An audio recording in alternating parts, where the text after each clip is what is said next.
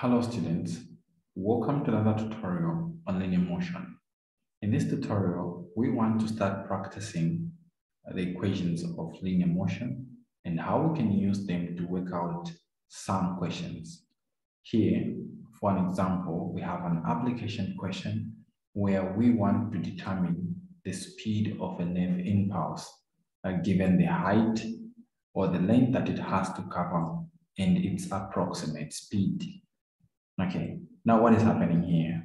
Well, the equations of linear motion are quite a number, but the most commonly used are just a few of them. Now, whenever you have constant speed or an average speed that you have to work with, the equation you have to use is always the same, the one that doesn't have acceleration.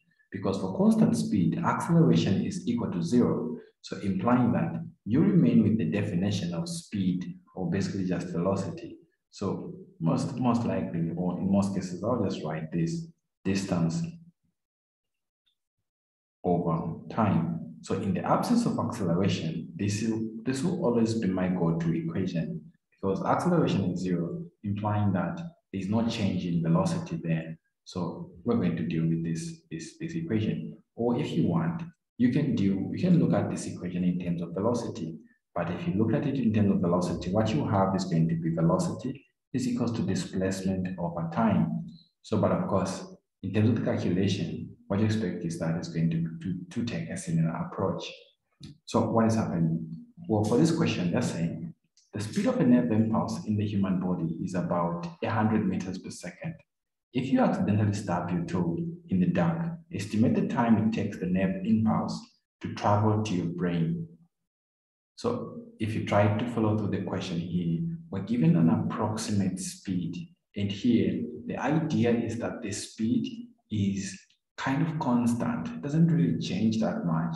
So the speed of blood in the speed of the nerve impulse it's been approximated to be on average 100 meters per second. And what they want us to do is they want us to approximate what the speed, how long it would take a nerve impulse to travel to the brain. And then here, we're taking the height to be 1 meter. So depending on what your question might be, the height might be something else.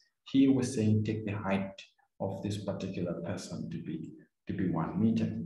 So again, because we're working with an average speed, it's a constant value of speed. There is no acceleration.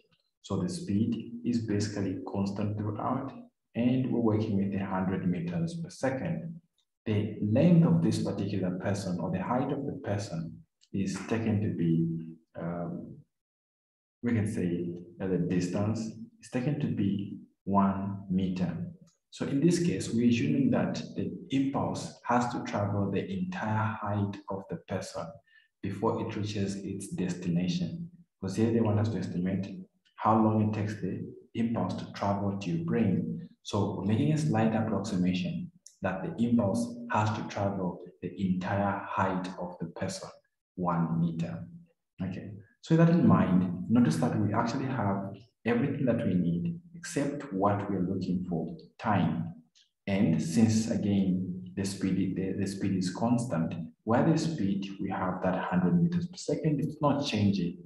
And then where we have distance, we have the height of the person, 1 meter, and then we have time, which is what we're looking for. From here, we cross multiply. We see that time is equals to 1 over 100, and then this becomes 0.01 seconds. This is a very, very small value, which actually makes sense. You want the impulse to travel very fast so that it can be interpreted and the correct action has to be taken. So this is how long it takes. We won't really get into the biology. Let's look at the next one and let's see how much of the biology we'll have to talk about when it comes to that particular question. Well, for the second part, let's say, what would happen if the speed of the nerve impulse was much lower, say 1 meter per second? Or here they're saying, what if the speed was much lower, 1 meter per second? What would happen? Let's take the same person whose height is 1 meter. And again, we're saying we want to know how long the impulse would move. Well, if we use the same formula, now we have 1 meter or 1 meter per second, the velocity or the speed is equals to 1 meter over time. Now we're seeing that our value for time comes out as 1 second. So it takes a full second for the impulse to travel to the brain. Now, look at the difference. If the speed is slow, the time it takes for the impulse to travel is 1 second.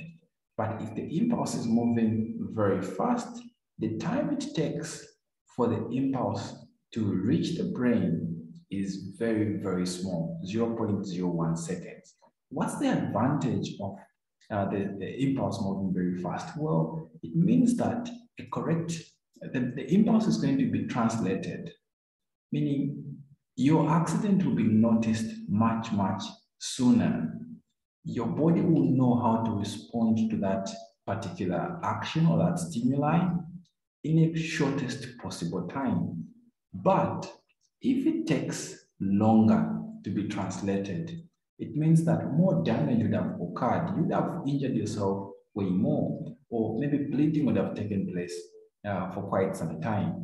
So it is risky if the impulse was to be moving very, very slow. It means that more damage could easily take place to your leg.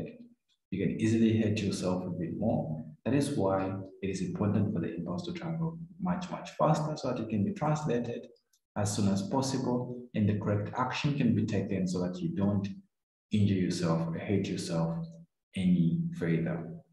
Okay, so that is basically that's what you had to do to answer this question. I hope you found it helpful. In the next video, we're going to look at more questions to do with linear motion, but now we're going to look at questions that involve acceleration. So we're going to look at questions that have to do with the 3 equations of linear motion: v is equals to u plus at, v squared, I like writing them in order, s is equals to ut plus half at squared. Lastly, v squared is equals to u squared plus 2as. Here, s is the displacement. Sometimes we'll use it as distance. Just take note, we're not using it as distance, then we just mean that distance and displacement are basically the same in that case, or maybe it's in a straight direction in one path, then distance and displacement will be used interchangeably.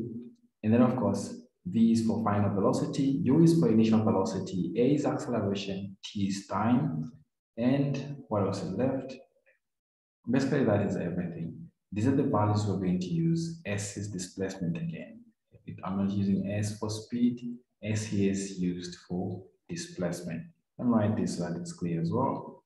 This is also S. Okay, so in the next video, we're going to look at how we can use these equations to work out some examples. So look out for that, you guys. Hope you found this helpful. This was your tutor. We'll see you guys in the next video, and we're going to be looking at this interesting question. You can take a look at it. If you want to see the solution, see you in the next video.